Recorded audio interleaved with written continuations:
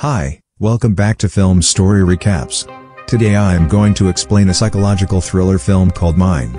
In between scenes, we see a hardened Marine in camouflage saying goodbye to a young woman at the airport and flying to his next mission in a helicopter. The Marine Mike and his spotter Tommy are set up on a cliff overlooking a desert in the following scene. When they see multiple people on foot on one side and multiple armed vehicles on the other side approaching, Tommy lightheartedly chats away while Mike remains fully alert and serious. Mike is hesitant because the descriptions provided for the target do not fully match what they are seeing. As Tommy and the voice on the radio try to persuade Mike to make the hit, he realizes the gathering is a wedding, and the target could be the groom's father.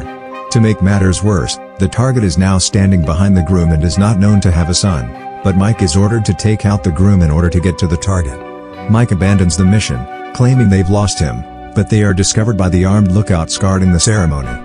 They escape thanks to a clever distraction Mike devises and request evacuation. They are instructed to cross the desert in front of them in order to reach a village where they can be picked up. They have 4 hours against armed enemies and the elements, so they get going. Back home, Tommy has a wife and a son, and Mike has Jenny, his girlfriend. Mike is revealed to be a man of few words, whereas Tommy is a chatterbox. Tommy is aware that something is consuming Mike on the inside, but Mike refuses to discuss it. The issue appears to be Mike's reluctance to take the big step of proposing to his girlfriend, which Tommy mocks. A warning sign comes whirling out of the wind and lands right in front of Mike's feet after they wait out a sandstorm in the middle of the desert.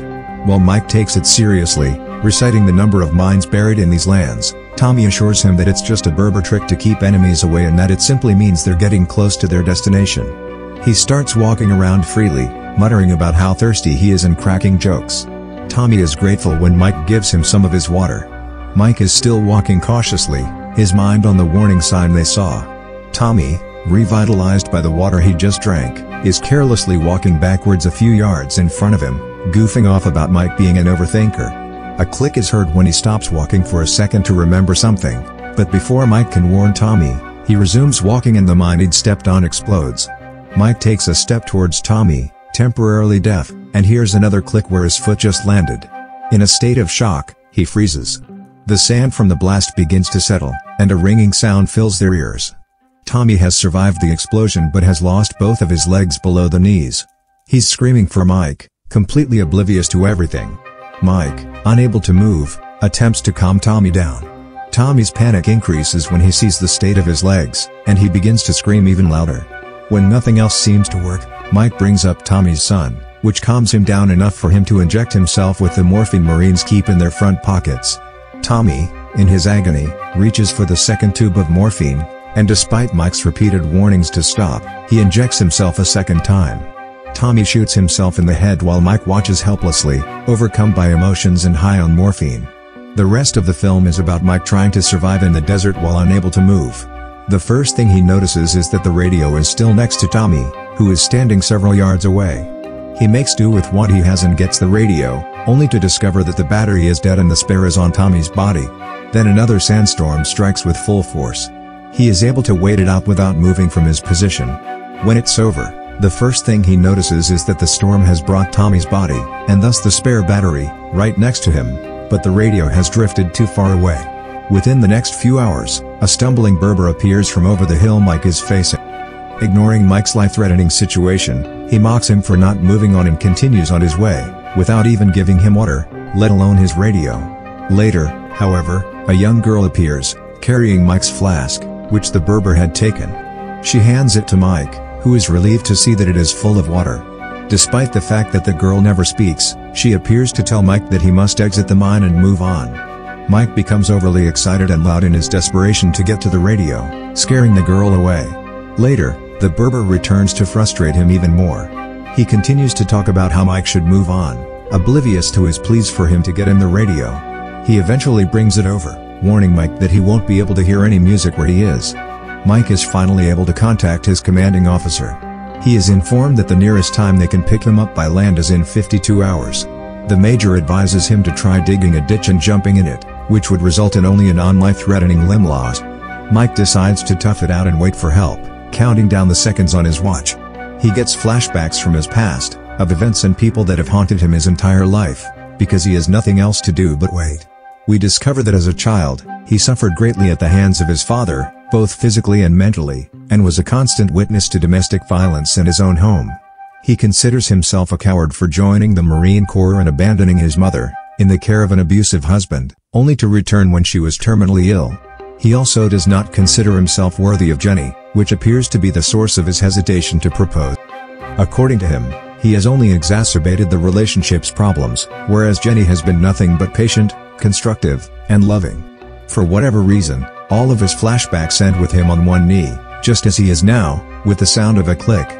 He begins hallucinating as he becomes increasingly tired, sleep-deprived, and battered by the elements. Reality merges with his hallucinations, and he punches, shouts, talks, and yells in the middle of the desert. He survives 2 nights by repelling feral dog attacks. After the first night, the Berber comes by, still following a zigzag pattern to avoid the mines, and tells Mike he's lucky to have survived this long. Mike has had enough of him, but the Berber appears to become less dim as he questions Mike's life choices, constantly pushing him to stop being scared and move on. He tells Mike that he himself stepped on a mine and lost one of his legs. He displays his wooden leg to him. He claims he thought his life was over when it happened because no woman in her right mind would look twice at a one-legged man. Except he met his wife during his hospital stay after losing his leg. Since then, he's been blessed with a happy marriage and beautiful children, and none of it would have happened if he'd stayed focused on the mine like Mike is now. Mike sustains bite wounds on the second night of fighting off the dogs. He nearly collapses the next morning as a result of his thirst and fatigue, but the Berber catches him seemingly out of nowhere and nurses his wounds. Mike, tired of the Berber's endless optimism, accuses him of not caring about what happens to him because if he did, he'd bring help because he clearly knows how to avoid the mines. He speculates that the Berber's daughter brought Mike the water on the first day without the Berber's knowledge. The Berber takes a breather. We learn that he doesn't know where the mines are, he's just going in zigzags, and that it was him, the Berber himself, who brought Mike the water.